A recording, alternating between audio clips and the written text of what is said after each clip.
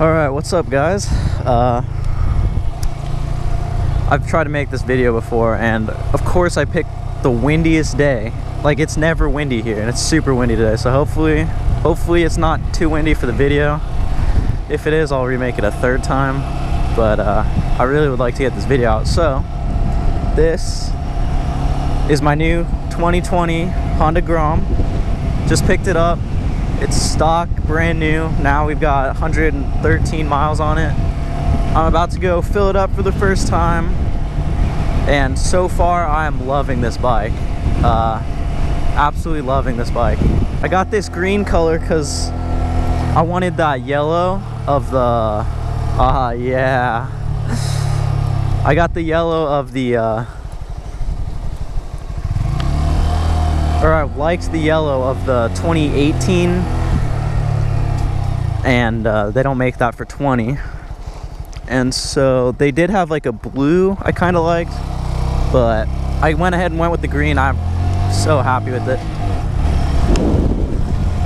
I'm gonna have to make this video quick because I don't think anything's available. I'm probably gonna have to remake this video because this is so windy, but I just wanted to get a first ride. This will be my only video without the exhaust. This is stock exhaust. It sounds like a moped right now.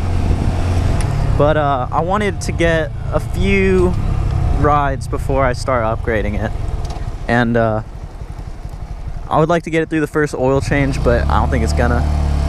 So I'm gonna toss the exhaust on it. It gets here in 2 days, so we'll be tossing that on. That's gonna be really cool.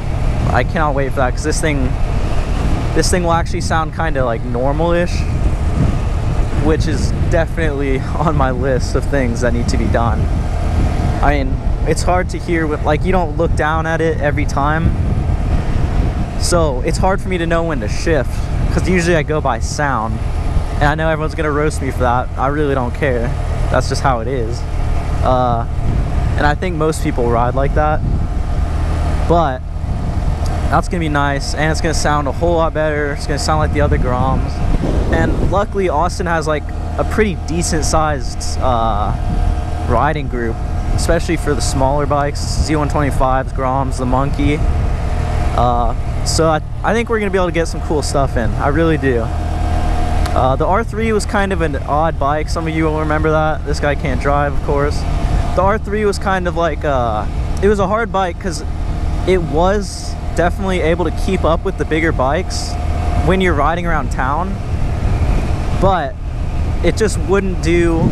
It's kind of a big bike for going that slow, if you know what I mean. I mean, this thing is so much fun around here.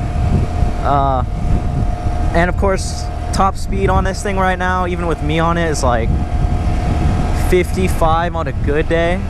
So I'm getting some new gearing. We'll be able to hit all the roads around here. And the main reason I wanted this bike instead of trying to go for like I don't know, like an FZ, the new FZ03 even.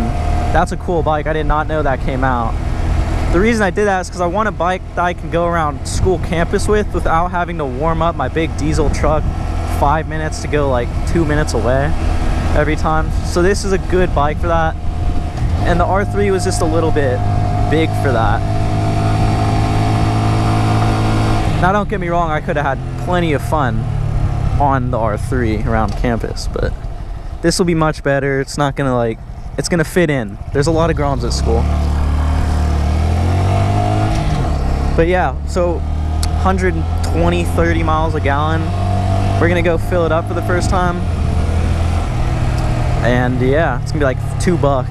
But I wanted this video to be quick because I know I'm not gonna have time to make like a full-on video, but God, it's so windy, bro. Also, I'm loving these gloves from Crushed. Not a sponsor, but God, I do love them. So these aren't street by any means, but we're vibing with it. We're just straight vibing with it.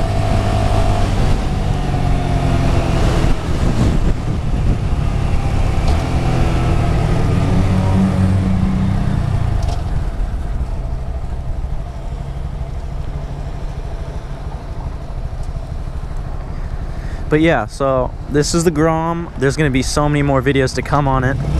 I'm gonna end the video here because it's so ungodly windy, and my GoPro doesn't ever live. But I'm gonna end the video here, and yeah, there's gonna be so much more to come on this thing. It's not even funny.